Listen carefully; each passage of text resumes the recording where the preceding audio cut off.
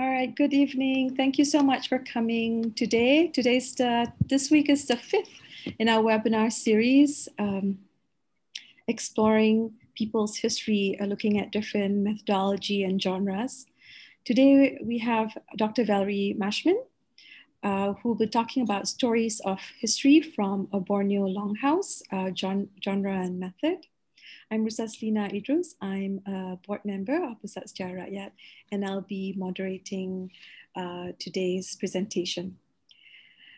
We're so happy to have Dr. Valerie, who's also been following and been part of the conversation in our webinar series.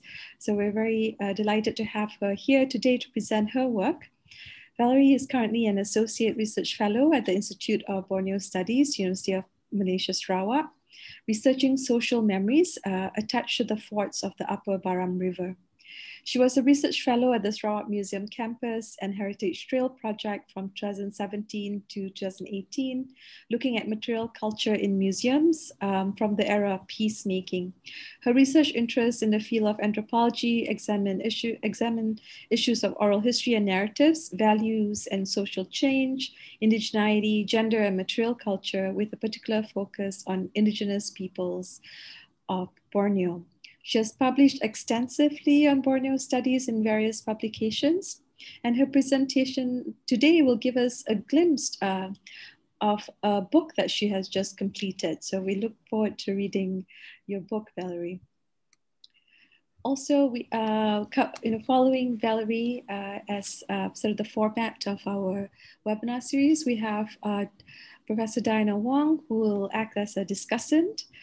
Professor Diana is a board member of Pusat Sejarah Rakyat and was engaged in a PSR project to develop a methodology for the exploration and documentation of a history from below on the basis of a history from below project on the basis of personal, shared and collective memory.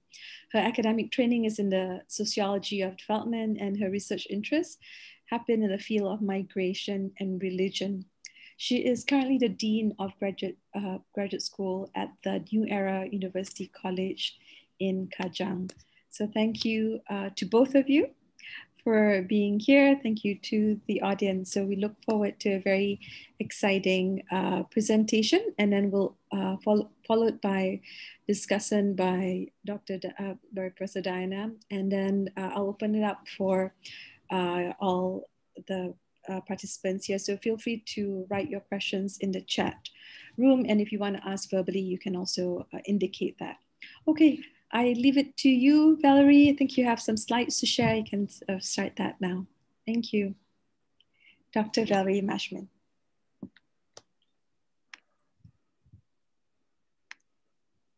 Good evening, everyone. I hope you can hear me. My talk today is Stories of History from a Borneo Longhouse, and I'm going to be talking about genre and method. I'm not going to talk so much about content and meaning.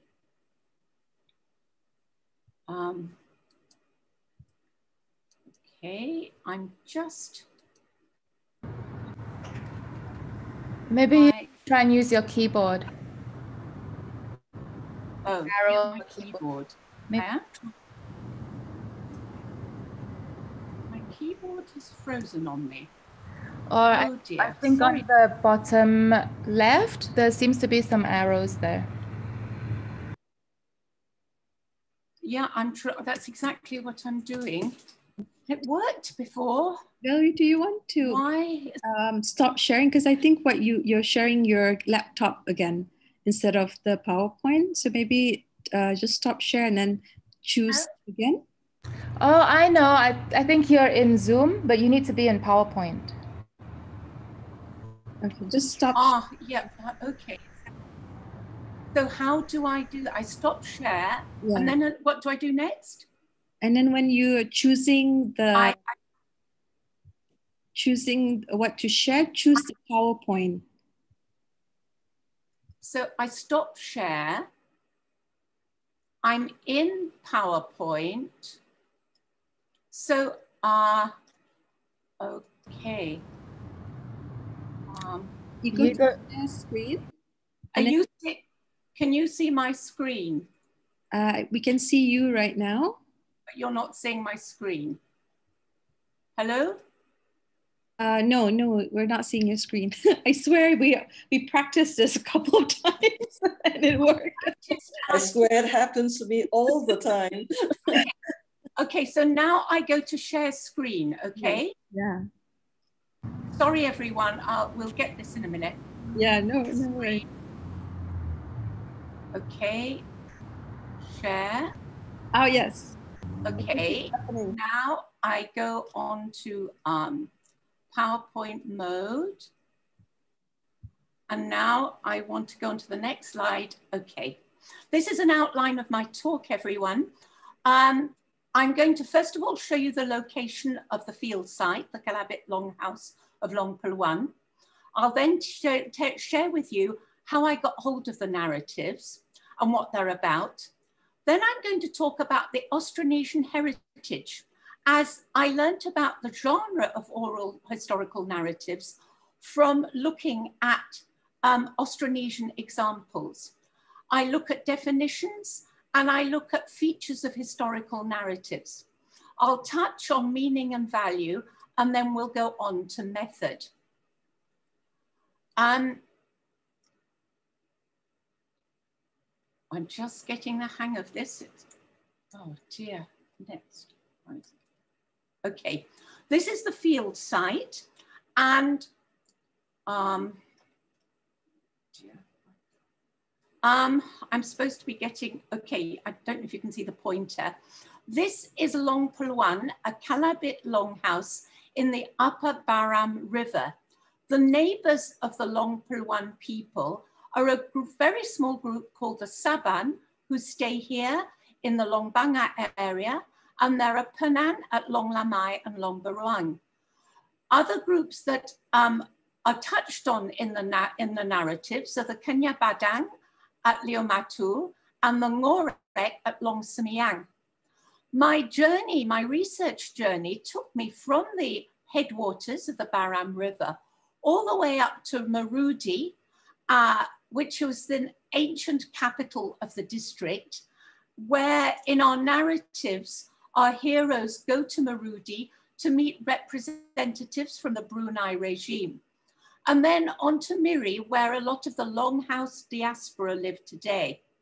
I was also lucky enough to be able to go over the border and make connections with related peoples on the Karayan River. Oh dear, sorry, this is the word. So I received the Longhouse narratives in a moment of serendipity. One day in 2010, I was visiting Long Pulwan, which is my husband's longhouse, and as I was unexpectedly given 3 cassette tapes and a tape recorder, and complete with batteries. Milian Tapun, the narrator of Long Pulwan, wanted me to listen to 3 narratives he'd recorded for his eldest son, Beric. Sadly, Beric had since deceased. Milian's motive for circulating these narratives was so that his other sons and the wider community would know why things are the way they are. The narratives are what he calls Traitor Sejarah, or stories of history. He uses Malay terms, as there seem to be no other terms of this genre in circulation among the Calabit. This may be because since the Calabit became Christian in the 1930s to 1950s, they, in their words, broke with the past. And so there are none of these narratives left at present. And so I realized that these narratives were really quite important enough to consider writing up as a PhD. But the burning question I had to myself were these mere stories, or were they a real contribution to history? So what are the narratives, what are they about? I'll give you a little bit about the context. Milian, the narrator, is wrestling with challenges to his authority brought about by changes caused by logging and road building. He tells the narratives which affirm the roots and values and extent of his ancient community. His stories of histories, Traitor Sejarah, show how his people have worked to achieve a life that is good, ulun nok do, living free from fear in a place where land is good and food is plentiful. The first narrative describes warfare, separations, migration, and alliances with our people, and journeys journeys in search of safe and fertile land. And by cross-references, we can work out that the time span is around the early 1800s. The second narrative centers on living what he calls the life of government, as ancestor hero Taiwan journeys to interact with the Brunei and Brooke state, to take part in a punitive expedition against enemies in Dutch Borneo, and initiate peacemaking and build a fort. And this is about the 1870s to 1900s.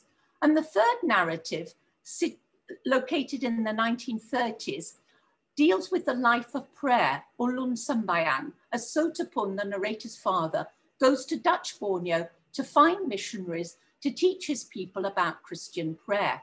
The new converts, in turn, encouraged the neighboring Penang to settle and learn about Christianity. So I'm going on to the Austronesian background. And the Austronesian language group is thought to have come from Taiwan and mainland China. And there are over 240 million speakers of Austronesian languages, ranging from Madagascar, Indonesia, the Philippines, to New Zealand and Hawaii. And the people at Long Peluan speak Kalabit, Saban, Kenyalapoke, and their Austronesian languages. The timing of the Austronesian dispersal is said to go back some 6,000 years, although there's some debate over the origins of dispersal.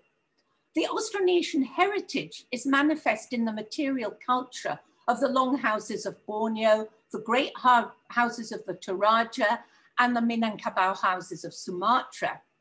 And the Austronesian house represents an intangible cultural category which defines the social group which identifies with it. And I'm very grateful to the pioneering work of James Fox, who did a lot of work on the Austronesians from the Australian National University in the 1980s and 1990s. In Sarawak, longhouse communities represent much more than a physical dwelling place. For example, for the Iban, living in longhouses mean that every family is subordinated to collective goals, which are encompassed by a larger totality, from the longhouse family to the longhouse to the wider river region and beyond. And to illustrate how this idea of longhouse people having collective goals, and there is a larger group living in urban centres supporting those living in the longhouse of Long Peluan. They pool resources to support the continuity of the longhouse. So when one of two longhouses burnt down in 2018, rebuilding the longhouse was made possible through their efforts at fundraising. The longhouses endures over time because of the values of sociality and living in groups.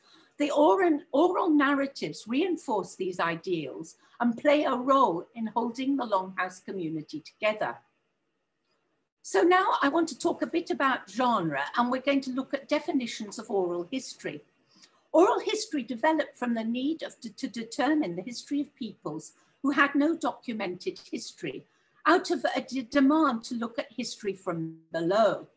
And I'm using a definition from Morrison, who talks about oral history being an account of a historical event, person or place, a first-person narrative of the past by an eyewitness.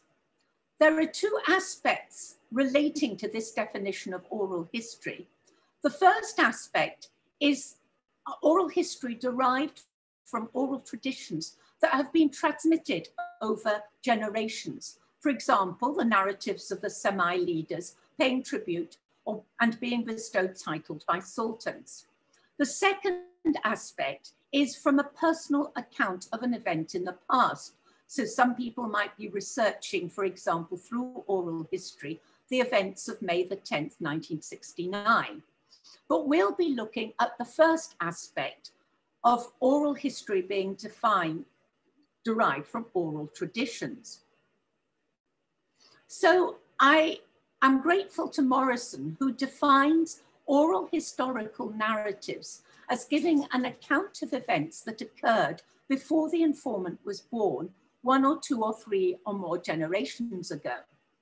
As Jane Scott notes, oral historical narratives are part of a wider repertoire of the oral traditions of the group, and their function is to encompass ritual life, law, and values that hold a community together.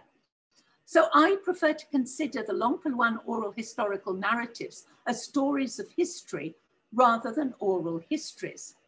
In the Austronesian world, such oral narratives define origins, and although ideas of origins vary, the discourse on origins is characteristic Austronesian, and this encompasses a specific notion of the past.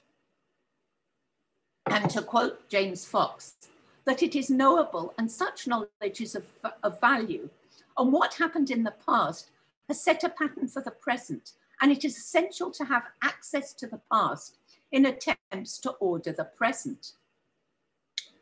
I'm now going to look at features of narratives, and we're looking at genealogy and ancestry.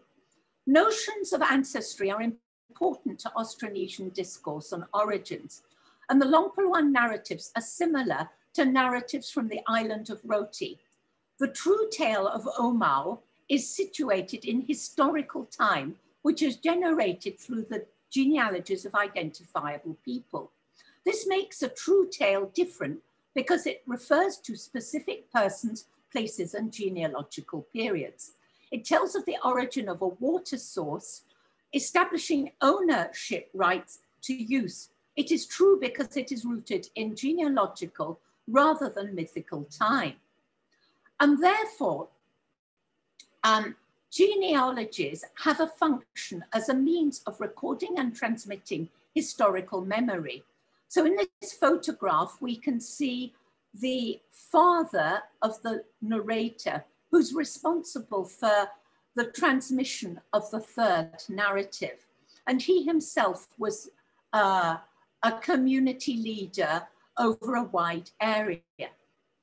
And Milian Tapun recites a genealogy of leaders across 7 generations. This establishes his authority as his narrator and validates his position as leader. And this is similar to narratives on the island of Roti, where a narrative is considered authentic if the narrator is the descendant of the ancestor whose deeds are narrated.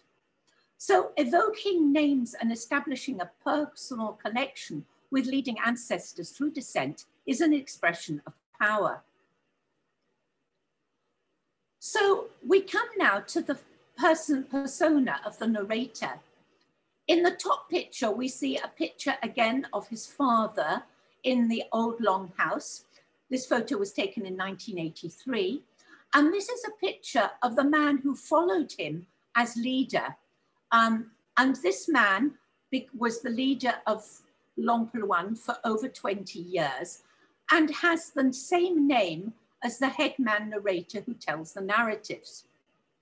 But the headman narrator, although he took his name from this man, omits him from his list of leaders.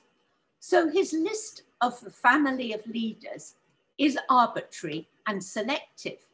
And this shows us that the narrator's perspective is very local and often parochial.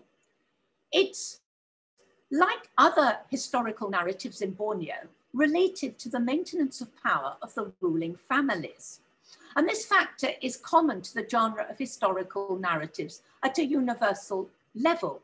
To quote the famous oral historian of Africa, Van Sina, the general history of the tribe is often identical with the history of the ruling house.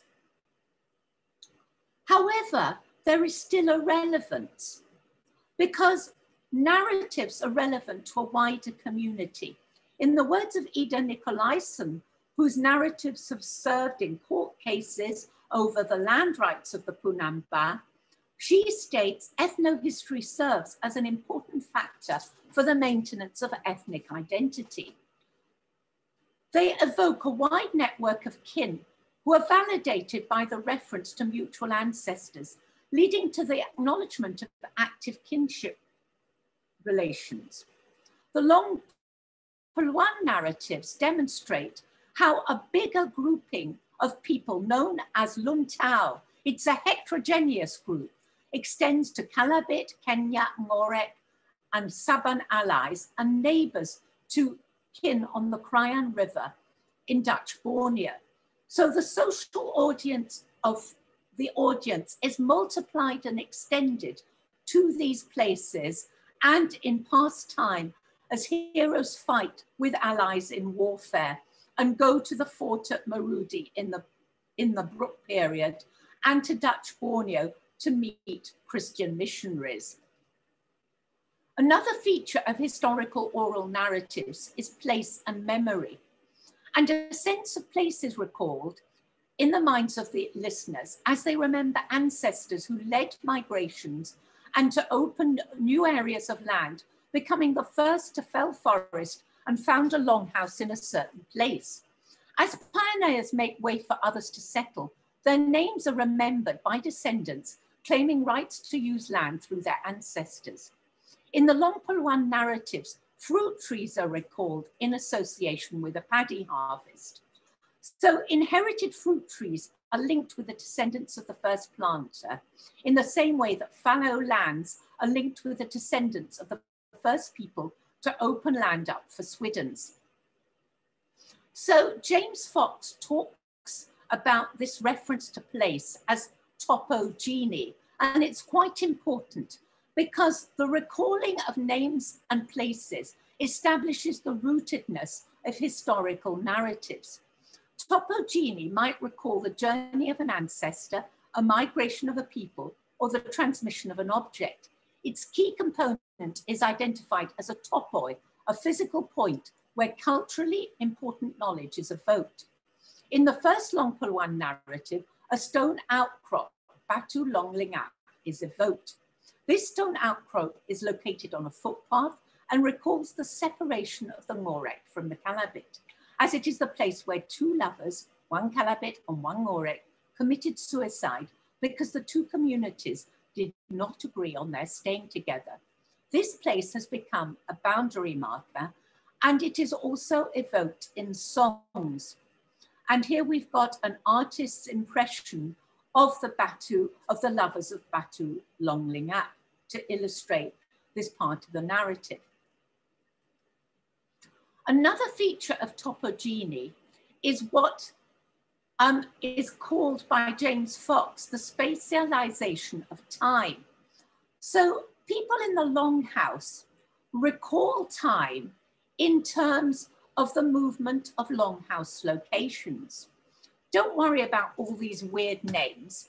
Each number represents a location of the Longhouse since it got first established in about 1917. If people want to refer to an event happening at a certain time, for example, in 1957, they won't say that happened in 1957. They will say that happened when the Longhouse was opposite Arorma Ring and we had Belian shingles on the roof. Another example of topogeny is that it serves as a mnemonic device triggering memory for both the narrator and audience. It defines origins and claims to the earliest occupation of place. In the first Long Pulwan narrative, megalith stone graves are marks on the landscape, which provide a visible link with past generations and signify the earliest presence of the domain. So to quote the narrative, the narrator talks about the stone mounds and standing stones that they built along the river. So we've got slab graves here in this photo. that possibly go back, according to archaeologists, about 300 years. And this is a stone mound which was used to bury precious objects that belonged to families where there were no descendants, to stop people from fighting over the inheritance. And some of these mounds go back over 3,000 years in the highlands. But there's much more to the story of these megalithic sites that I've written up in 2017. And if anyone's interested, they can get back to me about them. Now I'm going to talk a bit, I've talked about time being talked about in terms of longhouse locations. I'm going to talk about another way time is considered. Maxwell, and this is Alan Maxwell, who's written about Malay and Brunei narratives and Badang narratives. He talks about the way people conceptualize the past through ethno-historical texts contain a system of traditional values, which are often expressed in conceptualizations which the group has about its own past. Thus, a historical narrative works at the first level. The narration tells of origins, migrations, and events in the history of the group. And secondly, it outlines their conceptualizations of the past. In the Longpuluan narratives, events are remembered in an episodic manner. For example, the first narrative is about our time with the Ngorek and warfare. The second is about the life of government. And the third narrative is about the life of prayer, reflecting 3 eras of change. And there's another example for the Iban, who describe warfare as Musim Kayau, and they talk about a time of upheaval as Musim Kacau. And the purpose of such narratives is not sequential history, but what makes sense morally and culturally.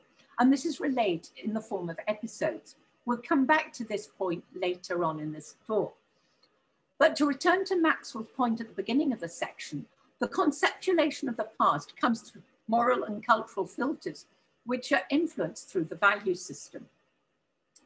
Another way that the value system is apparent is through the voice of the narrator, who has a purpose for reciting the narratives and who creates and expresses meaning. In the Longpuluan narrative, such meanings are relevant in the present and become expressed through the narrator as he addresses the Longhouse audience with comments which relate to his problems with the community in the present.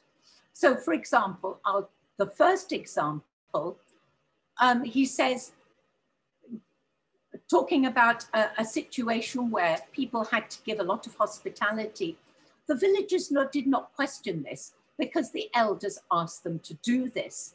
So this is loaded with a meaning for his audience. And then I'll just go to the third example. He asks the community not to quarrel. Let us not quarrel and create discord.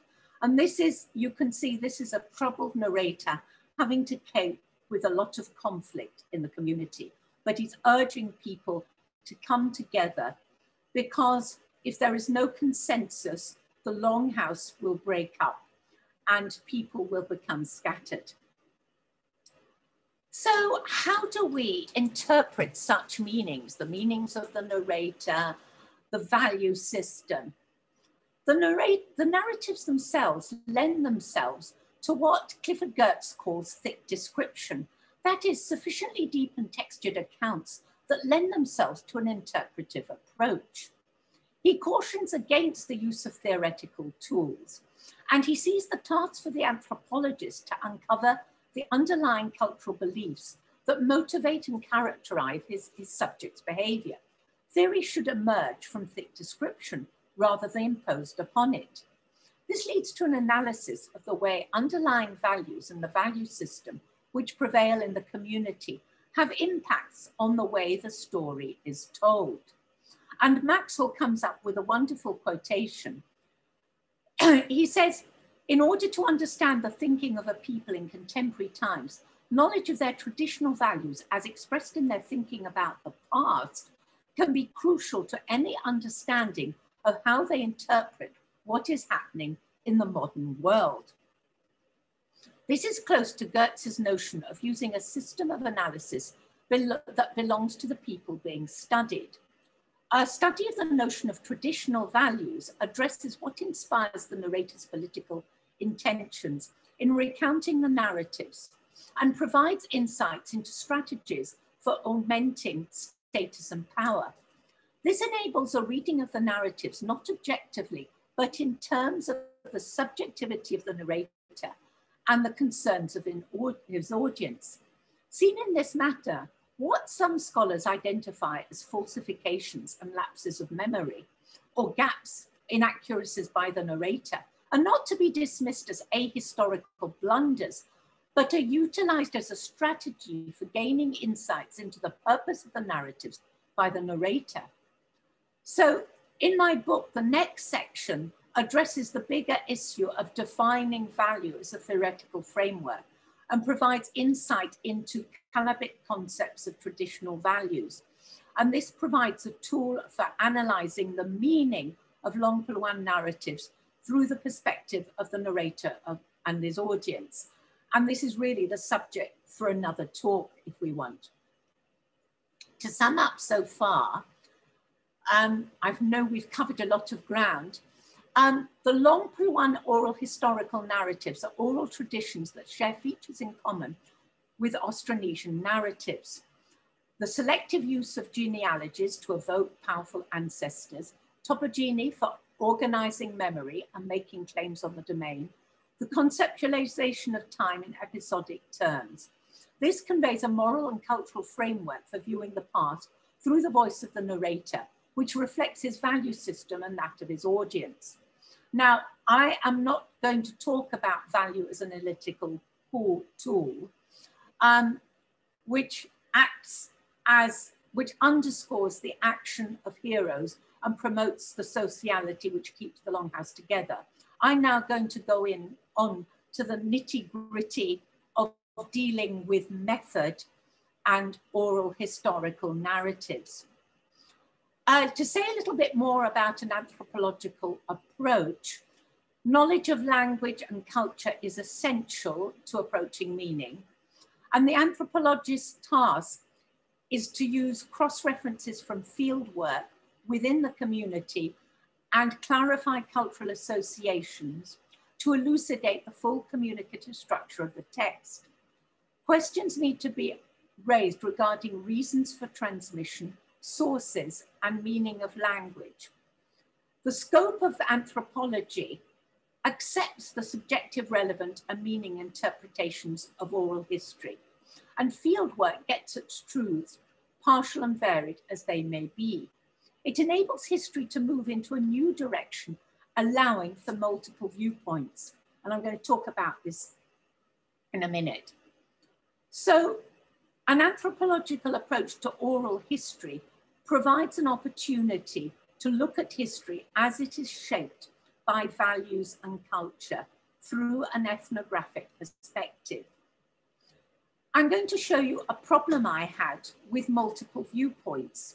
So I have this wonderful ancestor hero in the second narrative called Taiwan. He is the hero of the second narrative, and he's declared the first Pengulu of the Calabit. And this is endorsed by other scholars. And however, I find that he's completely sidelined in two other narratives of Calabit history. His contemporary Tingan is made out to be the first Pengulu and led the attack on Paiban. Tingan opens a new route out of the highlands and also leads the making of the fort at Leomatu. These are all achievements which Milian Tapun, the narrator, attributes to Taiwan. Further to this, it is stated by Tala that Taiwan couldn't get people's support.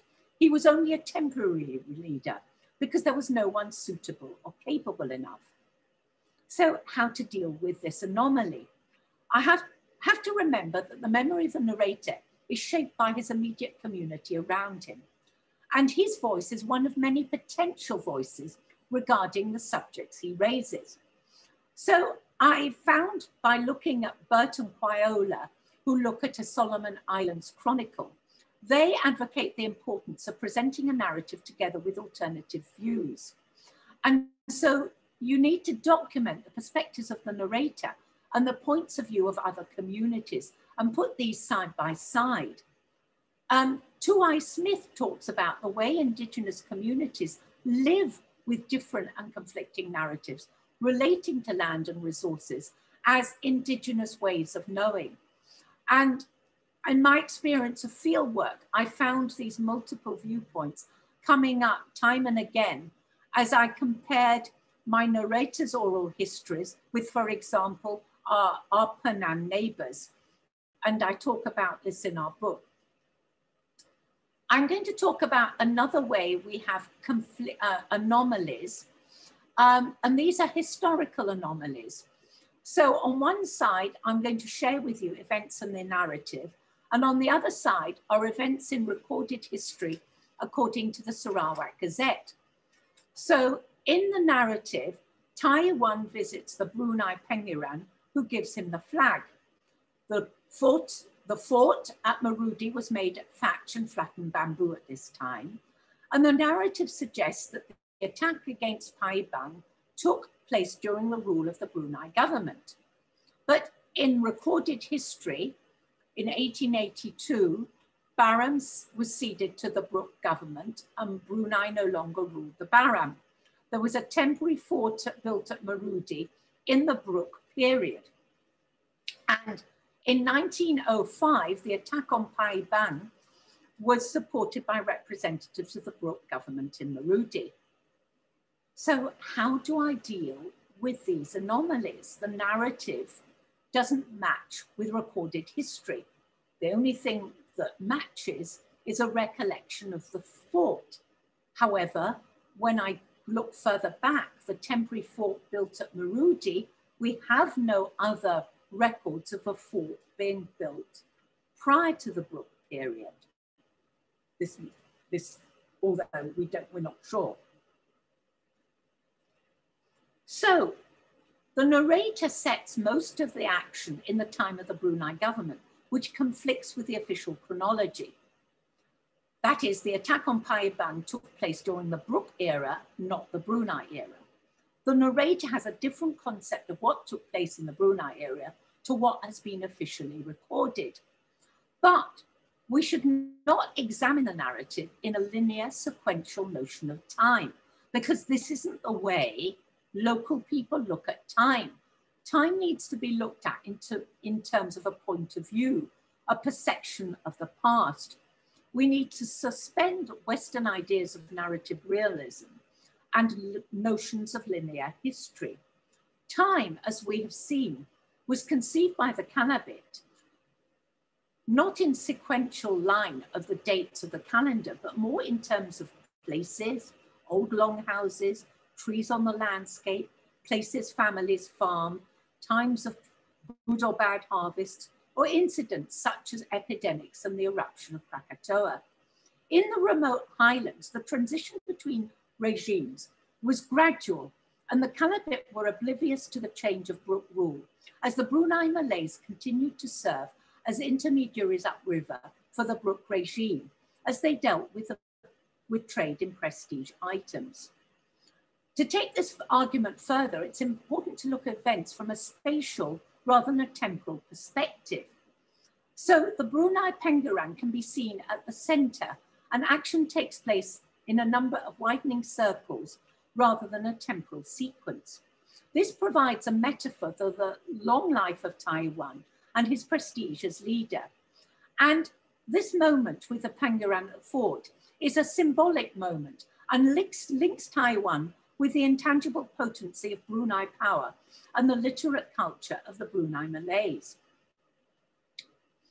Another thing that is important to look at with your method is the chain of transmission. And Van Sina talks about the trains of transmission and layers of time, which Wong talks about. So the first layer of time is the initial testimony, and the first observer witnesses the event. Then there's the hearsay account. In the first narrative, it's Milian's source, an auntie called Balubun Kalang, with whom Milian stayed as a boy in Long Semiang. The next layer of time is Melian's narration of the story in 2006 into a cassette tape. And at this point, we can see how Melian locates himself in the narrative. And I won't talk about his comments on what he says is important, but I can demonstrate that his narration has an objective of affirming wider kinship and asserting the earlier occupation of territory by mentioning the megalithic stone. The next layer of time is the listening of the tape in Kalabit by his audience, and they filter the narrative. And the final layer is this process of translation and transcription by the researcher who's using the filters of her method. I just finally want to say something about transcribing and translating because I made a few mistakes. I first listened to the cassette tapes in the Longhouse and I got a translation of the outline in English. Then I came back to Kuching and I listened again and I revised the translation, making the English sound much more fluent and more interesting. Then I started my PhD and realized that we'd missed transcription into Kalabit and that I'd been wrong to enhance the literal translation. And there are always things that stop you transcribing. People have different spelling systems. People come along and want to change the spelling. But we decided to stick to a spelling system that my husband was used to and was still used by the church. And we made sure it was consistent as we went along. And it's important as you translate from your transcription to leave gaps unanswered rather than being creative because you might distort the original meaning. So other considerations to think about for method. I talked about the narrator being on the borders, I talked about marginality, and I talked about distance from centers. I talked about fieldwork methods. I talked about my position as a researcher, the wife of a Kalabit, a woman, a Christian, a person who's got relatives in the Longhouse. I talked about being an outsider and an insider. I talked about ethical considerations and multi-sited fieldwork. So to sum up, I've set the background of the Austronesian legacy of Longhouse societies and their narratives for establishing the genre of Longpruan historical narratives, which come from a Kalabit Longhouse. And the Longhouse is important because it means much more than just a place where people dwell. It's a place which a lot of the community identify with, even though they don't live there. I described oral history and oral traditions as a means of defining genre. I talked about true tales. I talked about features of genre. I talked about the moral framework. I talked about an anthropological approach using thick description. I talked about techniques for analyzing the narratives. And finally, I just want to say that the narratives bring people together in mixed social kinship groups and reinforce the Longhouse values of sociality. Thank you. Anyone wants any references, please get in touch. And this is my contact, or contact me through Pusat, Sejarah, Rakyat. Thank you. Thank you so much, Valerie. That was great. That was a lot of information. A few people asked me in the text personally if this recording will be made available. I just want to let people know that we will put up the recording on the PSR website, and you can look for other webinars there too, because it's so rich. I think if people want to sort of look at it again, as I do as well. I think Diana has a lot to say now after that great presentation. So let me invite Diana here into the room. You just have to unmute yourself. Okay. Thank you, Lynn. Thank you, Valerie, for transporting us to that Kalabit Longhouse landscape in mountainous Borneo, where we've been stuck because of the MCO. in KL for the past 9 months. It was a real treat. Now, I'm not an anthropologist, so I won't be able to do full justice to your presentation. In my comments, I'll try to link some of the things you have said today to the other themes in the previous presentations and to the main theme of the PSR webinar series, which is the theme of people's history, of Sejarah Rakyat, not just official history, and the question of how to write an inclusive history of the nation, of this country, of a very pluralistic society. And I think in that respect, Valerie's presentation is extremely important because she reminds us that there is a part of the country that is outside Kuala Lumpur, outside of Semenanjung, and a kind of society that is outside of urban. Valerie just gave me her sympathies for having to live in Kuala Lumpur. There is another way of living outside of Semenanjung and outside of our urban centers. That history, that part of the country belongs to the nation as well. I think we need to be reminded of that, unfortunately. And that history is part of the history of our nation. Now, how do we deal with that history? The first lesson I think I learned from Valerie's presentation tonight was how important history itself is to collaborate society. You know, we used to be taught, at least in first year anthropology, there are supposed to be these primitive tribal societies, people without a history. But I think Valerie's presentation, which is focused on the historical narratives, the Cerita Sejarah of this society, shows how important history itself is to them. Now, those were the preliminary remarks. I will do two things in my commentary.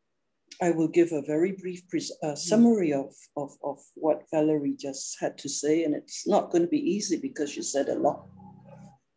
And then I will raise a few comments and questions regarding the two main themes that she has spoken to today, that of genre and that of method, with regard to these Cerita Sejarah that she presented to us.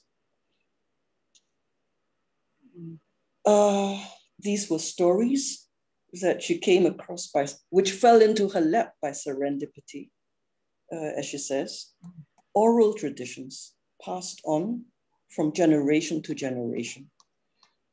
And she looks at these perspectives, these stories at these narratives from two perspectives, as genre, as method, as genre and as method.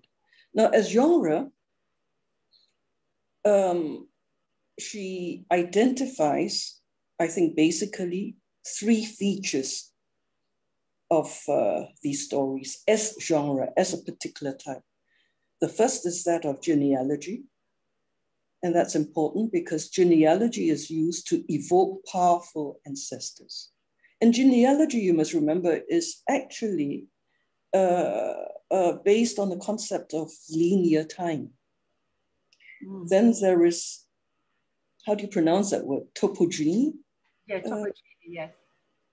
Well, basically, I understand it as a process of placemaking. So whereas genealogy is about time making, but in terms of establishing your lineage, in terms of establishing generational time, which is linear time, topogeny is a process of placemaking. That's a very important feature of these stories and the meaning of these stories. The third, well, as she says, topogeny is about place names, to organize memory, and to make claims on the domain, on the territory. The third feature is that of time making again, place making, time making, but time making not in terms of a genealogy, but time making in episodic terms. Key collective events, which are important to the, again, to to the meaning of the story, of these stories. And she says, and I quote her actually, these stories, these features of the Cerita Sejarah, of these oral traditions, provide a moral and cultural framework for viewing the past through the voice of the narrator. And this is an important point, which reflects his value system, the value system of the narrator, but also that of his audience. It's a collective story. It's a shared story. It reflects the value system of the narrator, but can only work because it also reflects the value system of his audience. At least that's the way I understood Valerie.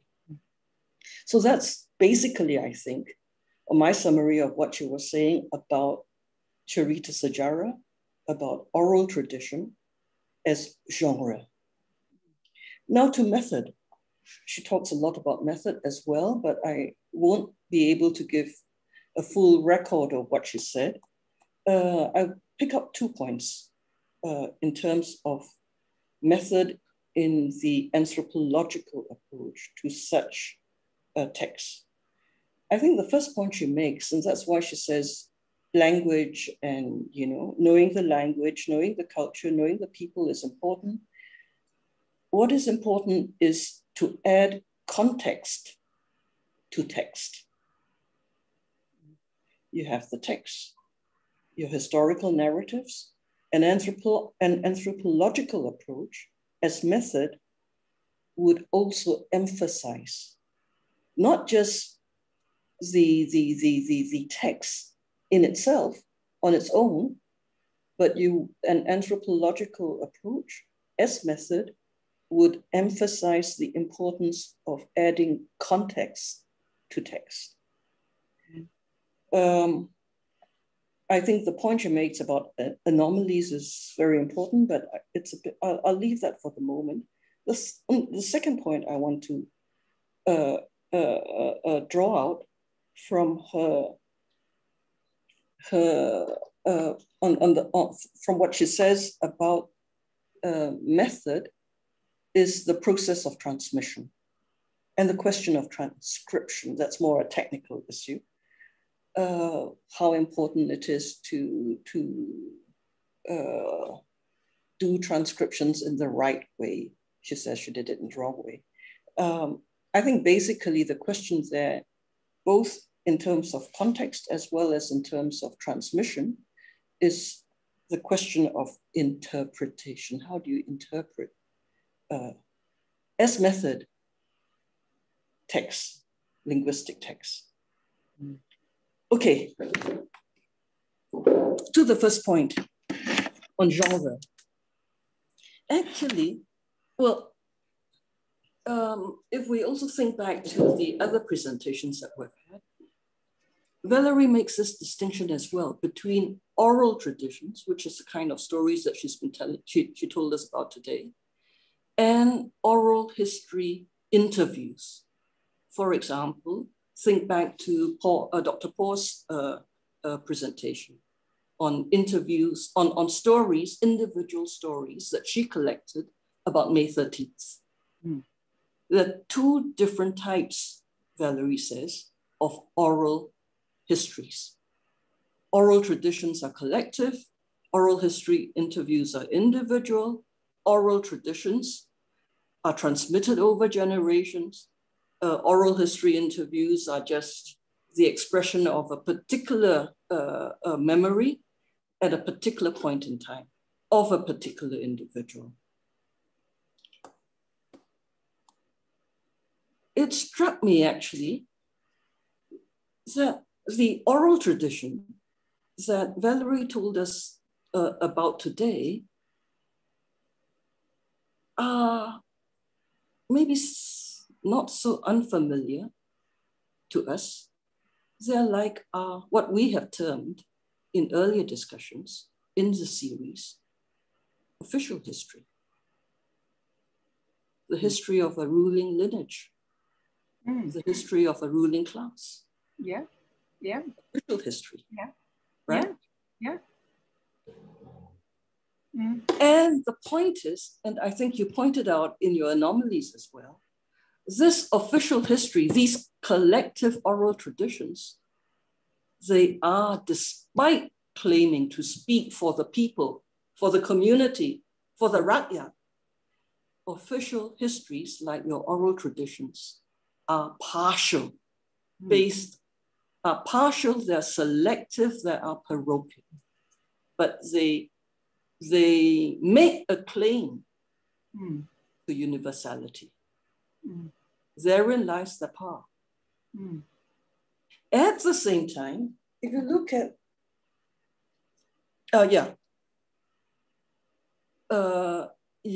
the context in which you place this text, what you show is how important this type of narrative, this collective tradition, this official history, how important this type of narrative is by drawing on the collective memory of ancestors, of place, of time, place making, topogeny, time making, genealogy, by drawing upon these features, these tricks in the narratives, these features of the narrative, this type of narrative constitutes moral values and a moral community. Moral values and a moral community are constituted by this kind of collective tradition. We can call it official history. Societies do need shared stories. They do need collective memory. They do need an official history. It seems to me, listening to you, if we think about the Kalabit experience. On the other hand, however, if you look at the other your type 2 stories, your type 2 oral history, the individual narratives, it's a mistake to think that they are purely individual. They are never purely individual.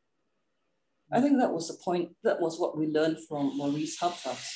I'm not an anthropologist, I can only quote sociologists. So Maurice Havelock was the French sociologist whose writings on memory actually initiated so-called memory studies that we have been reading about. Havelock's main argument was that there is a social framework of memory. That's the title of his book, Social Frameworks of Memory. That individual remembering is always, even if unconsciously or subconsciously, individual remembering, the stories we tell at any particular time when we remember something, is always framed by collective memory. The shared framework of the social milieu into which we are born and raised. So remember the discussion at Dr. Paul's talk about whether individual stories are representative or not. And she said, oh, well, why should they be representative? Well, they may not be representative. Individual stories, individual narratives may not be representative in a way that oral traditions, like the one that you just presented to us, claim to be representative, claim to be universal. Individual stories may not be representative, but they are never entirely isolated and subjective either. They are framed by collective memory. They are not entirely isolated and subjective like that of a hermit crab. We live in a social milieu. We're born into a social milieu. We're raised in that social milieu. We do not think like a hermit crab. Okay, so my point is, both official narratives, official history, as well as individual narratives. Official narratives are collective, but invariably partial, while individual narratives are always partial, but also invariably collective. So it seems to me the problem is the suppression in both cases that comes through partiality. The suppression of memories, maybe through trauma, for example. The suppression of milieus, that's what happens in official history. The Kalabit milieu would not be taken into account in the official history of Malaysia, maybe. So the suppression of memories, suppression of milieus, especially of marginal milieus. Now, I want to suggest that rather than looking at these two types of oral histories as categorically distinct entities, we should see them methodologically as existing in a dialectical relationship to one another. The methodology of a history from below should do precisely this, namely, allow for a free flow of exchange between collective traditions, aka official history, and alternative histories, individual histories, people's histories. A free flow of exchange, of debate between these two types, thereby allowing for, I said, a dialectical relationship, whatever that means.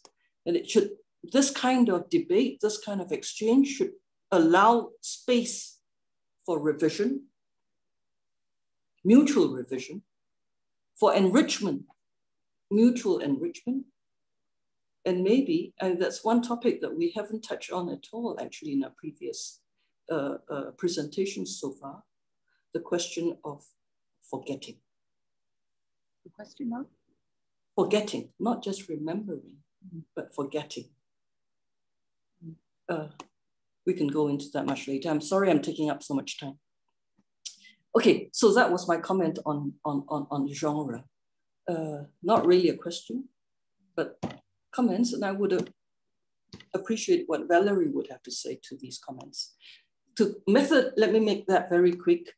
Valerie, you have highlighted the importance of narration and transcription.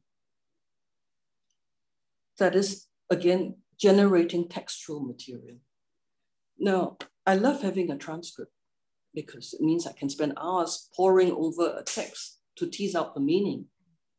But anthropological method, when I started doing fieldwork, that was many, many decades ago, we did have a recorder, a tape recorder, when we went into a village to do research or into a longhouse. And I remember when I went into, I did my research in a Malay village in Kedah in the late 1970s. I used to get very frustrated because whenever there was a kenduri, the men would all sit in the living room and eat together and discuss politics, which I was, dying to hear about. And I would have to sit in the kitchen with the women. Yeah. But then I realized in the kitchen, the women were talking about, for example, how much debt their men were in, how much money they owed, which the men never talked about. Exported, they brought a lot of technology to China. They're very innovative, British people, and they're very optimistic about business environment. Sorry, I'm afraid I didn't hear that. Okay, anyway, let me just finish very quickly. Now, they would never have spoken like that if I had had a recorder and was about to make a transcription. So I would make a distinction between narrative and conversation in anthropological method. And I would suggest that by focusing overwhelmingly, I think the trend the trend has been there on narrative and the generation of textual material through transcriptions. We're losing out on the context that context type knowledge that we can get through conversations. These conversations they also occur through serendipity. Yeah. So that would be a question I would raise with you, whether we would not be losing out actually through a focus just on textual material and on narratives. That's all, thank you. Sorry I took so long. Thank you, Diana. Before I read one of the questions, Valerie, would you like to respond to any of the comment or sort of question raised by Diana first? What she said, I mean, it's obviously when I'm looking and talking about the meaning, what she's talking about, the movement from narrative on a recording. Now I have to emphasize that the narrator gave these to me as recordings. So I first heard them as recordings. For me to make sense of them, I made them into texts. And when I went forward to really understand them, I perhaps will touch on conversations that I've had with the narrator and with other people to cross-reference what is said, to tease out meaning. And I could talk more about this when I'm looking at meaning.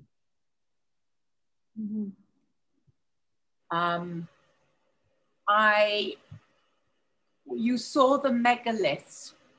So I had a conversation, we went to go and look at some megaliths, and another person in the village took us to see the megaliths. And there was another story which the Kenya have about a megalith and a crocodile. And that led to a completely different diversion away from the stories, which I then wrote up as a paper.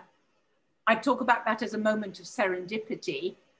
And it also showed another dimension on the claim of the domain, that other people had stories about those megaliths and they were linked to a myth about a crocodile. I've written about this in a volume that came out in 2017.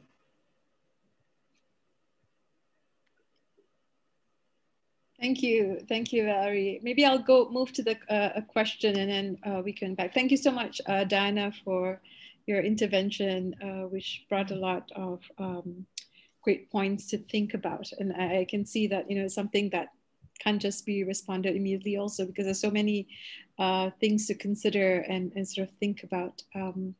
Valerie, your presentation really brought me to, for me, I've actually not been to the Kelabit Highlands, but on the other side in Long Pasya, which is sort of like the other side. So there's a lot of very similar kind of stories with crocodiles and megaliths. So I've been enjoying thinking about some of the stories I've heard over there and sort of comparing it to your presentation.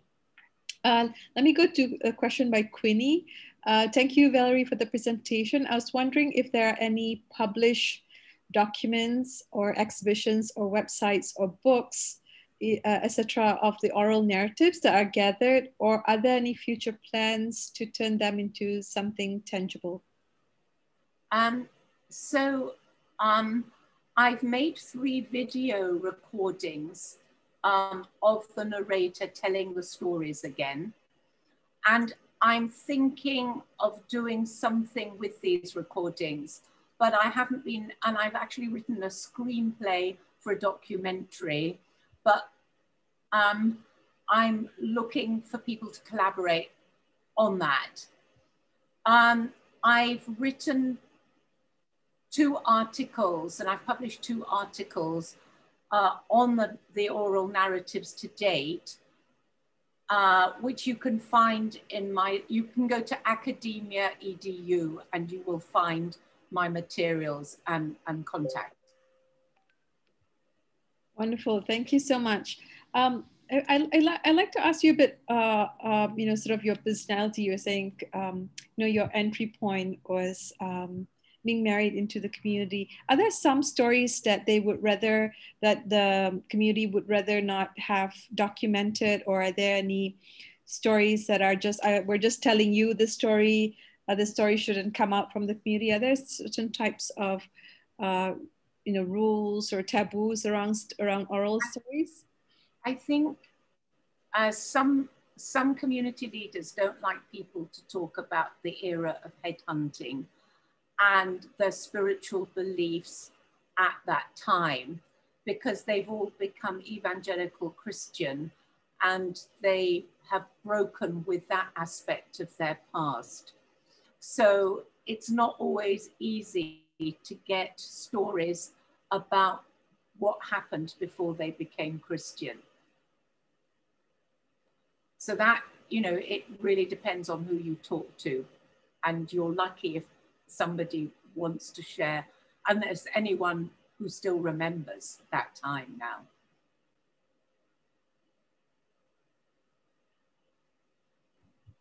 Yeah, thank you so much. Yeah, I remember that also being in Long Pasya, because, or there were different retellings of the time in making the stories more in jive with the new religion. Like, you know, stories that the spirits would sort of change from perhaps from ancestors to one that's more you know, so in line with the idea of Christianity as well. So that's sort of interesting to look at you know, the story of the same story, but with different meanings attributed to them. There's a question by Chong Lee Yo. Thank you, Dr. Valerie, for your sharing. Do you mind sharing your thoughts if the way Kelabit ways of thinking about their past, time, or space poses any differences with other indigenous people in Sarawak, particularly those live near to them in Long Paluan? Okay, there are issues over land. So their immediate neighbors are a Panan. The narrative that the Kelabit say is that the Kelabit were in the area first and were farming the area first. And they point to the megaliths now as evidence of their ancestral claim to the land. And they say they evangelized to the Panan who were wandering, and eventually the Panan came and settled on what the Kelabit say was Kelabit land. However, the Panan, some of the Panan elders say, yes, it was Kelabit land, but a lot of the younger people don't recognize this. So you've got conflicting narratives about the land from the Panan and from the Kelabit. A further complication is that when I first went to the Highlands, to this part of the Highlands in the 1980s, people said that the stone culture was made by the Ngorek, who were in the area maybe in the early 1800s. And our people lived together with the Ngorek. And it was the Ngorek that built the stone culture. That was what was said in the 1980s. But now, because there's been a lot of emphasis on the megalithic culture in other parts of the Highlands, and they're being identified with the Kelabit by archaeologists in other parts of the Highlands. The Kelabit here now say, this is part of our ancestral past. So they don't talk about the Ngorek. It's quite complicated. And I've written about this in this 2017 article. But there are all these different layers going on about different perceptions of land and the domain which have come about. That's very interesting, and thank you for that question. How would then your writing about the Morag, is this also an Orang Ulu? There's an Orang Ulu group, yeah. That were sort of settled there earlier, or? Sorry? That they were settled there and they moved further away, or yeah, they separated. Oh, but in fact, what was very interesting is the people of Long Pulwan have Morag ancestry. And so the genealogies of the Morag and the Kalabit are intertwined. And even Kalabit further away have Morag in their genealogies. I mean, basically there isn't such a thing necessarily as a pure Kalabit, you know, and but what comes out of the narratives, particularly the first narrative, is how heterogeneous people are. And this was backed up with a lot of work that I did on genealogies and family trees. And this idea of our people, of this common ancestry with a very wide group of people, and this term, our people, keeps coming up in the narratives. And it shows how the Kalabit in Long Pulwan have this idea of a much wider and inclusive social identity. And of course, this changed with the Brooks and people being identified in the colonial period in terms of ethnic labels. And so I talk about the contrast, and the narrator starts to use the ethnic label when he wants to make claims on land. And so his ethnic identity as Kalabit is very clearly there when he says, oh, it was the Kalabit that made these stone graves.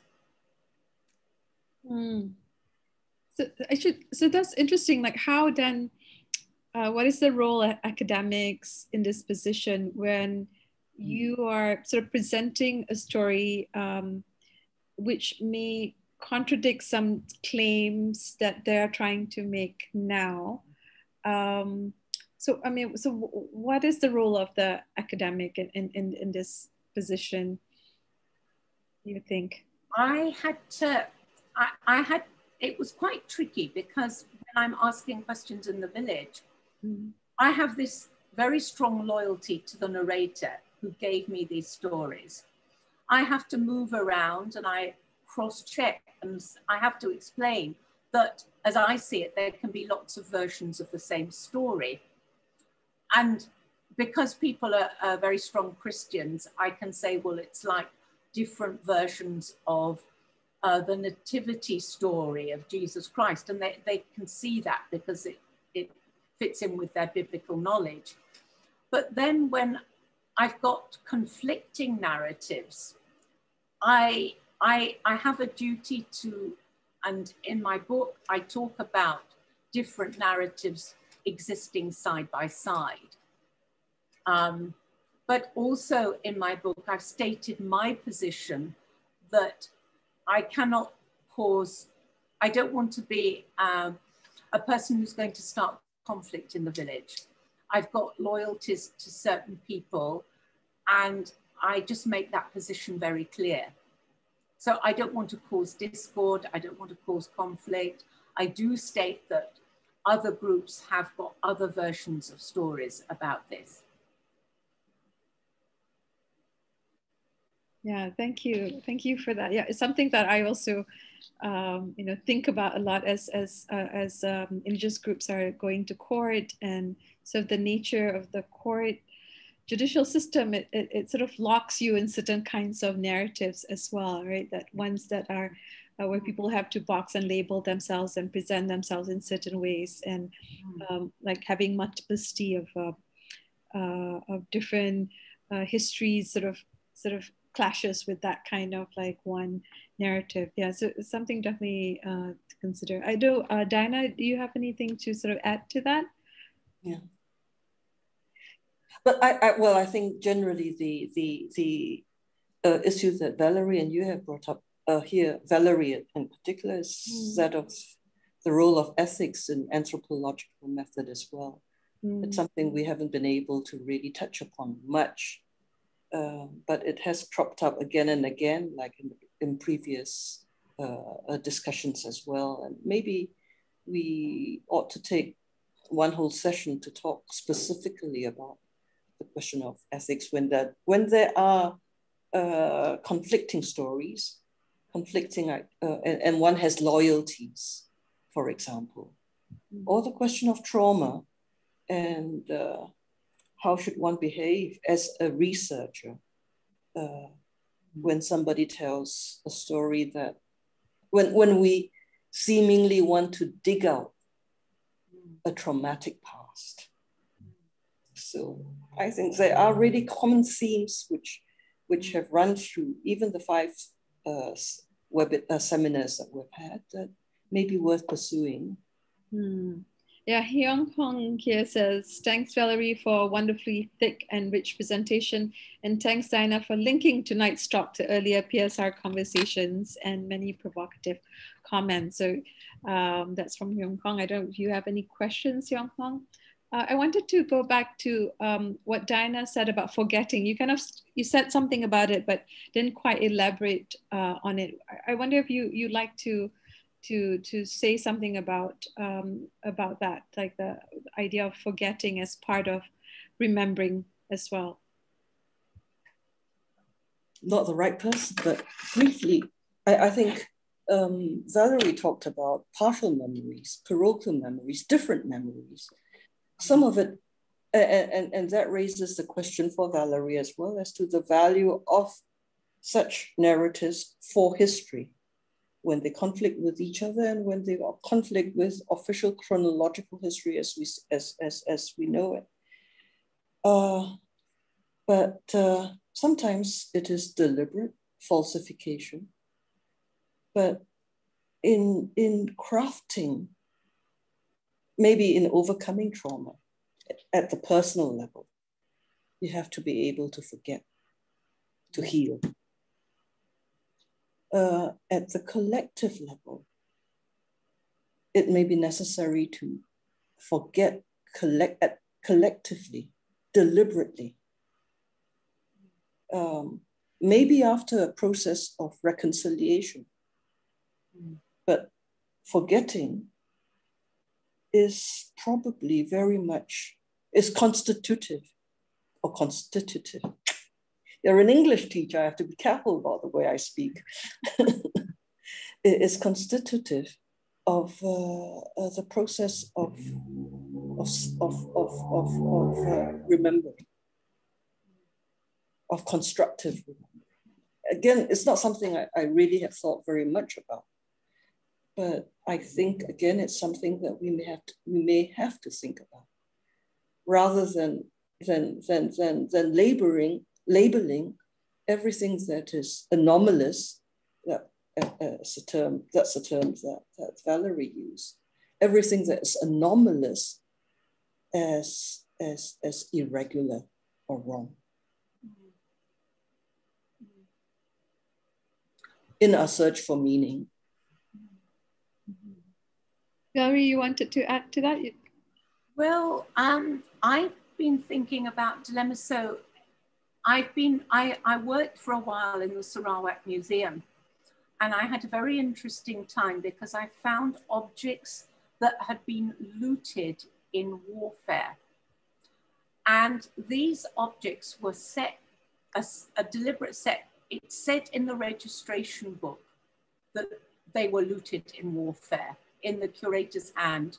And I was able to find with a lot of detective work, I was able to work out possibly when they were taken, when they were collected.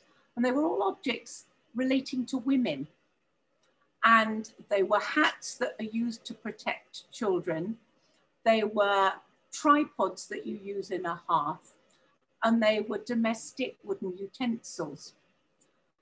And when I actually found the community that was possibly related to these objects, they had no idea of the expedition that had been, the community themselves had no knowledge of these objects or the punitive expedition.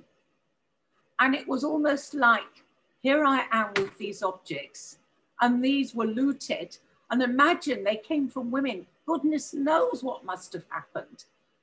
And they just looked at me as if I was weird. I mean, they're also evangelical Christians, and they've broken with their past.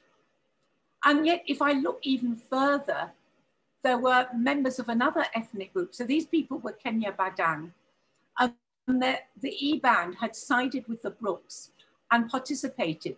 So it also was evoking a lot of conflict between Kenya Badang and E-band. And here was I, the researcher, was evoking this awful warfare and these objects. And what does all this mean now? I mean, it gives a really interesting story in the museum. And I'm not quite sure how the community that's connected with them really wants to see these. And what about reviving the stories of animosity and warfare between the Iban and the Badang? And this is what I'm doing as a historian or as an anthropologist. It's a bit scary, and I'm not quite sure what I'm doing here with all this. Do people want to have that retelling, or they would rather not have that moment? Well, I came across some reluctance to begin with, but it will be interesting to see once the museum is open and these objects are actually going to be displayed, what people think. But it made me think about another genre, which is creative non-fiction, and how you could write, you know, if I was creative enough to actually recreate the scene of the battle and the taking of the objects and them coming to, from the point of view of creative non-fiction, it might be another way in. I'm getting quite excited because there are quite a lot of historical dramas that one sees in the on television set in, I don't know, Mary Queen of Scots or stuff like that. Mm.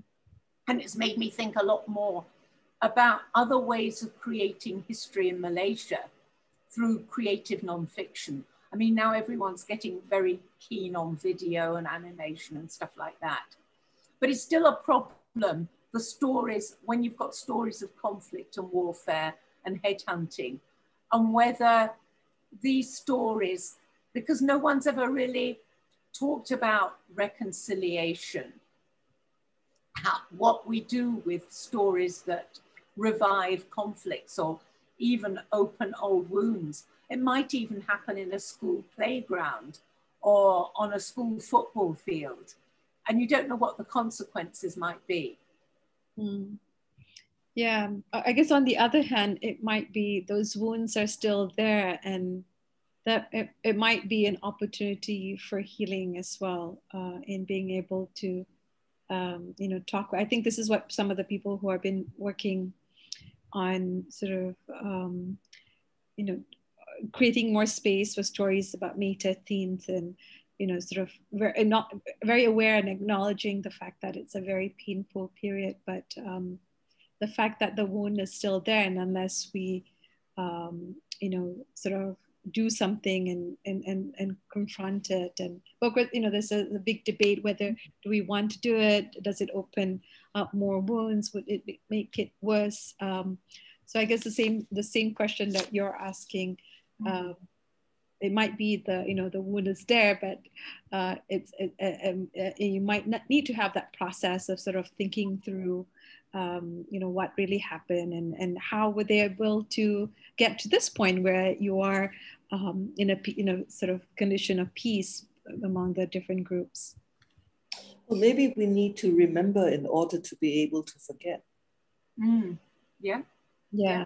I think that's something that a lot of people have been talking about. Yeah.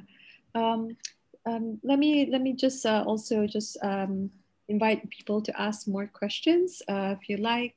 I also wanted to sort of think about some of the things that was brought up earlier about, I guess I've been reading a lot about how Indigenous identity is very relational and dynamic, and you kind of show this through sort of the history and the stories and sort of how people relate to them differently at different times. I wanted to ask you a bit more about this sort of thinking. Do you think like the Kalabit stories are also quite relational in that it is a story about what Kalabit is not? Like they're not Penan, they're not Punan, they're not Iban, they're not Pidayo. Do you think the stories are also told to also, so these identities are always relational, that is always to be able to distinguish oneself from other groups? And also now with sort of the global indigenous identity, and I know some, groups in Sarawak also actively engage and involve in sort of the global discourse of indigenous rights language. So there's another form of identity there as well that one relates to. So do you see that also with people in the Kalabit Highlands, with the stories that they tell? For example, just to give you an example, some of the communities that I work in Gua Musang, talk about like climate change. I mean, of course, they've always told these stories about flooding and, what happens if you don't take care of the forest, but they're also beginning to use the language of climate change to be able to talk about some of these stories, to be able to relate to a bigger audience, right, to a global audience. They've been talking about floods and, what happens if you cut down the forest, but now they're linking it to sort of like global language. So I wanted to ask if you see that as well, with people, the stories that you hear from the Kalabit Islands? I think you get recurrence of flood stories, particularly because people are experiencing that, but there's more linking with biblical flood stories than anything that's coming up. About identities, I would say that in these three narratives, for the most part, we're getting more heterogeneous identities with allies, because we're a very small longhouse on the edge of the highlands, and the narrator wants to make bigger groups. So he's calling on allies as he talks his narratives. And in the last narrative, which is perhaps a bit more Kalabit, it's still talking about the Penan and how they evangelize and they become a bigger Christian group. So there's always this idea about making groups bigger. Of course, there are also stories about migrations, and you get separations with migrations. And so at one point, the Kalabit go into the highlands and the Ngorek go downriver, because the Kalabit are good at walking and they're not very good with boats. And so you do get one or two glimpses of Kalabit identity coming up as being the ones who go walking, or the ones who are connected with the stone culture. And that's because they're wanting to protect their domain there. Thank you, Valerie. And in terms of the global indigenous identity, are there any? I don't know. For me, I would see that more. I'd say that's more with educated urban Kalabit than rural Kalabit, and I think that's being done by Kalabit intellectuals, shall we say, and activists. Thank you very much. If there's any other questions, please do write in. Diana, if you wanted to bring up any of the earlier points that you brought up. No, I'm fine. Okay, and or Valerie, if you have any comments that you'd like to respond to to some of the things that was brought up by Diana. I mean, I really enjoyed your comments, Diana, and I really feel very strongly about the need to have a more inclusive history of Malaysia. I see that as very important. And there are people rewriting a history syllabus. I think we need to get in as much as we can from the edges of the nation. I think that's very important. I also think that official history is also very partial and selective. And I think, you know, we might have, I've got a selection of dates at the back of the Sarawak Almanac, and that's a chronology of events as recorded by Brooke administrators, by colonial administrators, and then by the Malaysian state. And those are all the important events according to the chroniclers of the state. But of course, it doesn't have events that might be important to people upriver. For example, when the fort was made, or the fort might be when the fort was made, or when they became Christian, as important dates for them. Yes, and of course what you brought also, I mean, we've been, one of the things, I mean, in Pusat Sejarah Rakyat also, we're very aware that a lot of our conversations have revolved on about history in Peninsular Malaysia, right, which is sort of the dominant narrative, and less of Sabah and Sarawak, and definitely less of sort of the you know, the indigenous communities and minority groups in those places as well. So I think you sort of, you know, your intervention is really appreciated in sort of bringing you know, a richness to the existing work on people's history, because it's so severely lacking, right? And for us too, it's really, sometimes we don't even know what we don't know, because it's so much out there that we're not exposed to because of the kinds of very, like you said, very selective history making that is happening here. Hyung Hong makes a comment. She said, from what I get from Valerie, oral narratives not only construct identity, but also produces power. Would you like to say anything about that?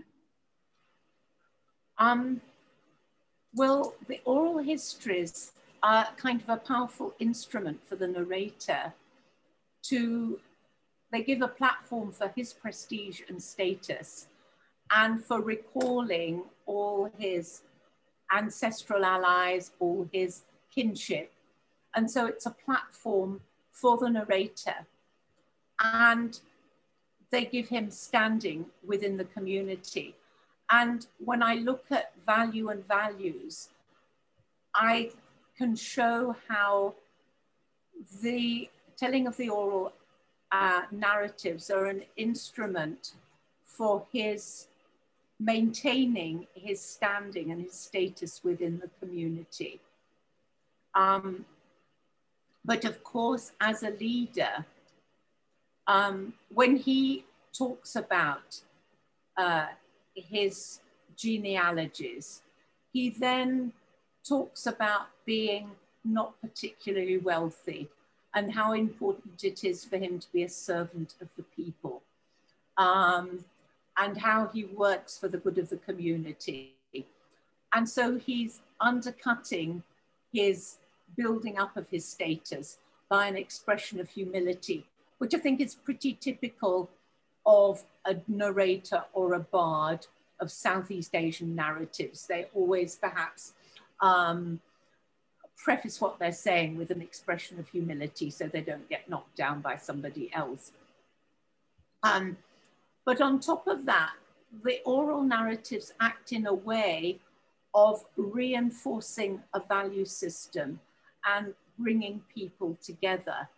And that's quite an important thing. Just the act of hearing, of being able to relate to the narratives and the ancestors, brings in a wide network of people across, from the highlands to the coastal cities, to KL, and eventually to members of the Longhouse who live in England. you know, and that's a way of creating a net of people listening and community.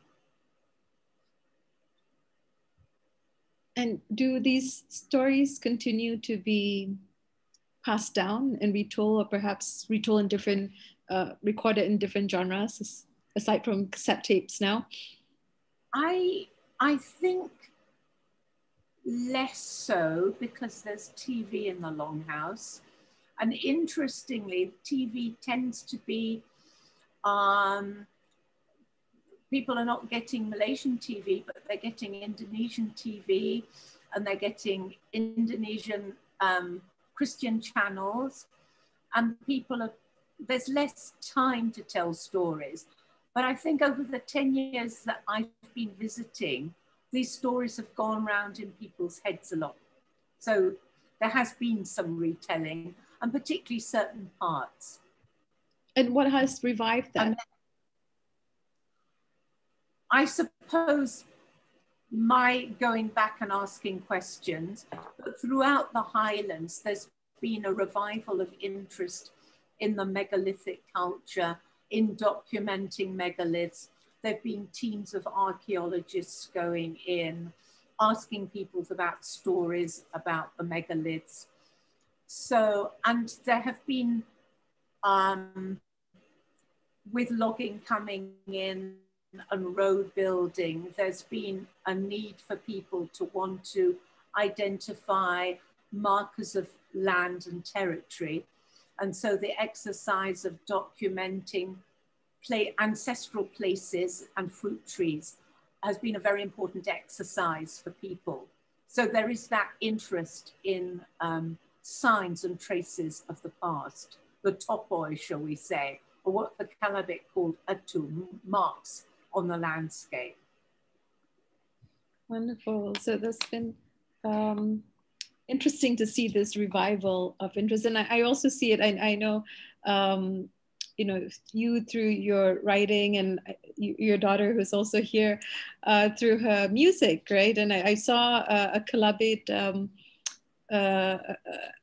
an effort to also collect songs from children's songs, which I think is also great to see these kinds of different genres of oral history that's being captured. And I think you're sort of interested also doing creative nonfiction, so that maybe that will be another genre of stories being retold to the next generation.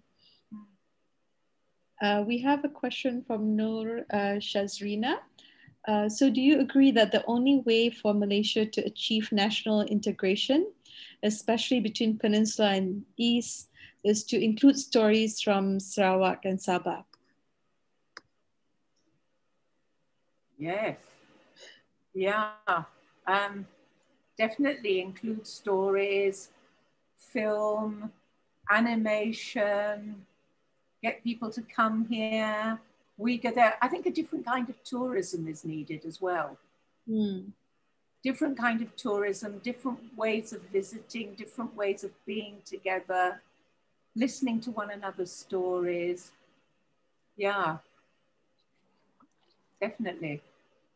Diana, you wanted to add to that, sort of the idea of national integration and the role of perhaps oral history? Well, maybe national integration is not quite the right word, or not the word that I would.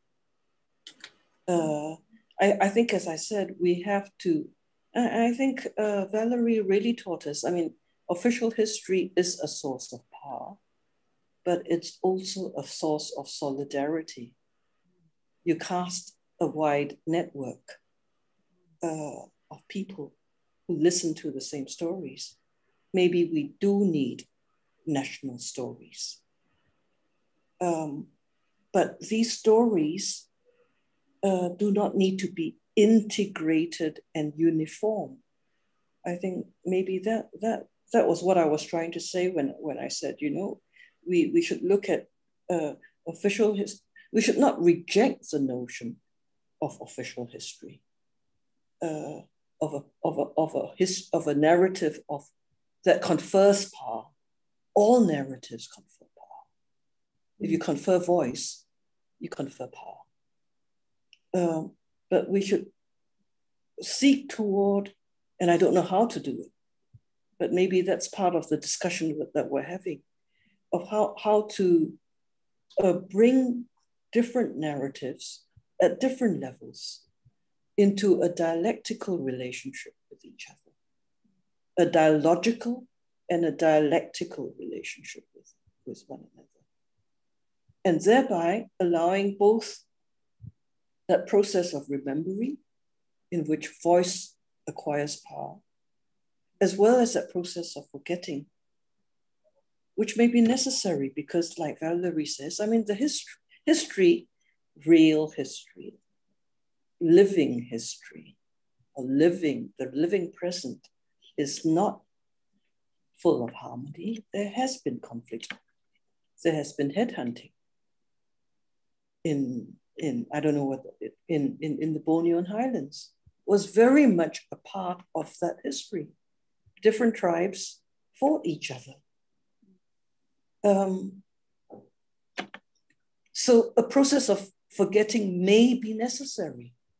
And in fact, what we would want to do would be to have a process of forgetting based on dialogue and based on dialogue and conversation and narratives, rather than based solely on the practice of suppression, which is how national history and official history has been constituted most of the time so far.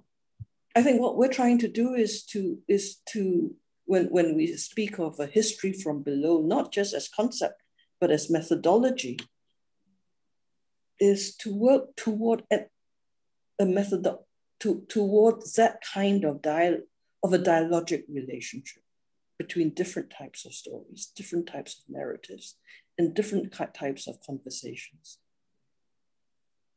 And I wouldn't put the word integration at the center of that. It's not integrating stories. It's providing space for different types of stories to confront each other. Yeah. And to learn from each other. Yeah. Mm-hmm. And through that process, I think Valerie said, that listening to stories together, having an audience that listens, it's a very powerful experience and a very powerful moment in the generation of identity, of collective identity, and maybe eventually of forgetting. And I think that's why I think it's not just narratives. What we need is also conversations, both as anthropological method, but also as a civic method of constructing a national history. Okay, Hyung Hong here says, allowing conflicting narratives is democratizing space for different narratives. So creating a more democratic space for different narratives. All right, we're kind of at the end of our time, but I'd like to allow space for Valerie if you'd like to pick up on any of those remaining comments and like to say anything about the work that you're doing or where you'd like to see it. I've really enjoyed this session. Everyone's just been making some very important points.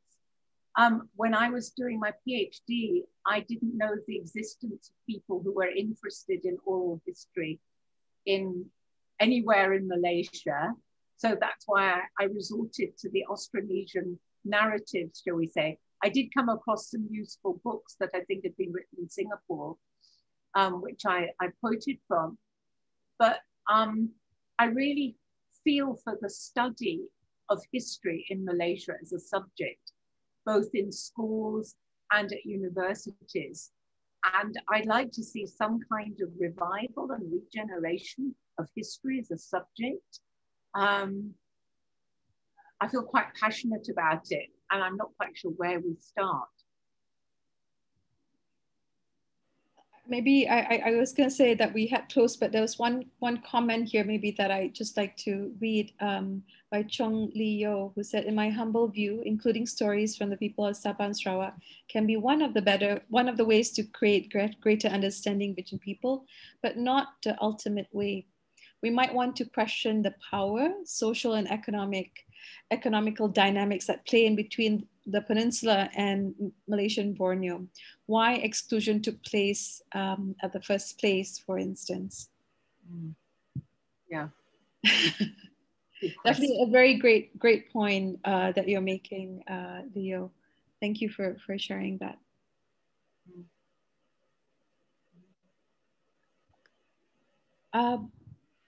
So I think we'll just a few. I just saw another comment came. Okay, just like the ending comment. All right, with that, thank you so much to Dr. Valerie Mashman for really great. Thank you so much for sharing your work. I mean, it has so much value. It's so rich, and not only that you shared with us sort of, you know, your thick ethnography, but you also shared with us sort of your reflection of the process, which I think for a lot of us who are researchers is something that we're constantly struggling with, but sometimes we don't have the space or time, or we don't create that time to sort of really reflect on some of these issues that some are ethical, some are methodological. So thank you so much, Valerie, for sharing your really amazing work. And thank you so much, Diana, for, as usual, your very succinct commentary, which just creates more questions for us to ponder and think about, and also raise some important issues that we could sort of look and talk about together, sort of in other spaces as well. So thank you everyone who participated. And I think both Valerie and Diana, you know, I'm just volunteering you to Diana, open to also if people have any questions or comments to be in touch as well. Thank you everyone. Have a great night, and we'll see you next month. Next month we have Razan Rosman, who will be talking about the use of visual images in understanding 1930s Malay cosmopolitan aspirations. So that will be quite interesting, moving from oral history to looking at visual imagery. So thank you again, everyone. Thank you, Valerie and Diana, and to everyone who joined us. Thank you. Thank you, Lynn. Thank you, Valerie. Thank you, Diana. Thank you, Rosalina. Thank you. Thank you. Thank you.